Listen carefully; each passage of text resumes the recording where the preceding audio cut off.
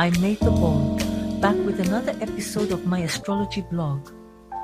Today, we will dive into the mystery of the Jupiter moon Europa, the ice-covered enigma that could rewrite the rules of life, and trust me, you'll want to stay tuned.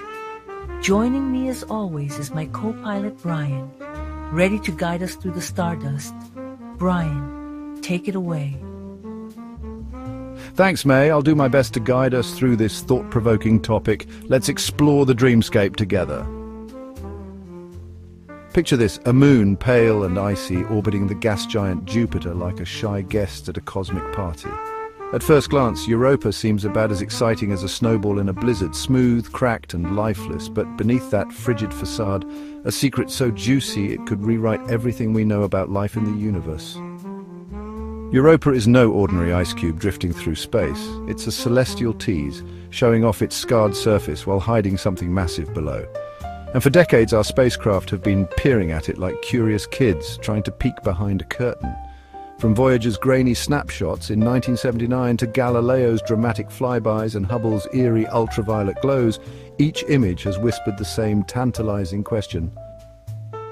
What lies beneath, and why does this frozen satellite make scientists giddy with anticipation, like they've just discovered a hidden treasure map? Europa's surface looks like a shattered windshield smeared with chocolate sauce. Long winding cracks stretch across its icy shell like veins on a marble god. These fractures, called lineae, form a tangled web so precise it's almost too perfect to be natural. Scientists notice something weird. Some cracks matched up perfectly on opposite sides, like puzzle pieces torn apart and then gently nudged back together.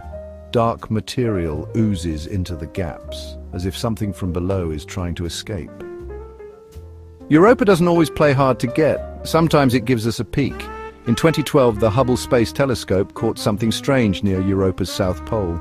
Ultraviolet glows that look suspiciously like vapor plumes. These cryovolcanic eruptions, driven by tidal stresses, shoot water vapor up to 120 miles high before falling back to the surface. The discovery lit up the scientific community like a 4th of July fireworks show.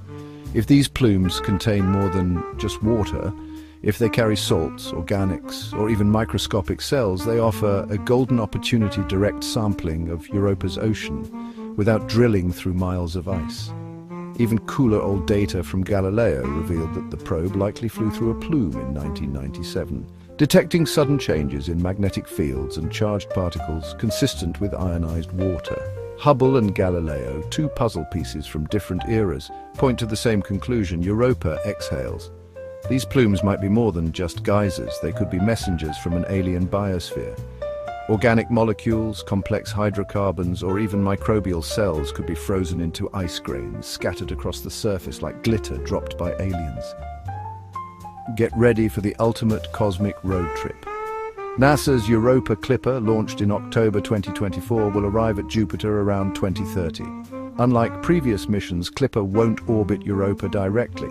Instead, it'll circle Jupiter, making about 50 close flybys of the moon, sometimes flying as low as 15 miles above the surface. Clipper carries a suite of 9 cutting-edge instruments designed to do one thing: taste Europa's breath. High-res cameras will map the icy terrain. A thermal imager will hunt for warm spots. Radar sounders will peer into the ice shell. Magnetometers will confirm the ocean's presence. Mass spectrometers will analyze plumes for organic molecules. Dust analyzers will capture microscopic grains ejected from the surface. Meanwhile, the European Space Agency's JUICE mission, launched in April 2023, will perform 2 flybys of Europa during its journey to Ganymede. Its instruments will complement Clipper's, offering new perspectives on the moon's surface and environment. Together, these missions will give us our clearest view yet of Europa's hidden ocean, and potentially the first hints of life beyond Earth. Could Europa be home to more than microbes? Could evolution have taken strange turns in its eternal darkness? Imagine creatures navigating pitch-black depths using electric signals or pressure waves, squid-like beings gliding silently through the abyss. Fish with bioluminescent lures hunting in the gloom, or maybe intelligence. While these ideas are pure speculation, they're not entirely crazy. Europa's ocean has been stable for billions of years, long enough for evolution to explore every ecological niche. And unlike Mars or Titan, Europa strikes the perfect balance: a large, long-lived ocean, active geology, and a steady energy supply. As Kurt Neiber, NASA's lead scientist for outer planet exploration, puts it, Europa is the most likely place to look for life beyond Earth today. Europa is no longer just a distant point of light. By the mid-2030s, thanks to Clipper and Juice, it will become a world with landscapes, chemistry, and perhaps even a catalogue of its ocean's ingredients. Will we find simple organic matter, complex chemistry, or signs of microbial life? Or will the ocean turn out to be sterile, too salty, too cold, too chemically inhospitable? Only one thing is certain: the adventure of revealing the truth about this enigmatic moon is just beginning. Stay tuned, Europa is about to speak. And that's a wrap, my friends. Remember, the universe sends whispers, not shouts, so tune in and trust the process. If you enjoyed this episode, give it a thumb up, subscribe for more astro insights, and leave a comment to share your thoughts. Until next time, stay curious, stay magical, and keep shining like the star you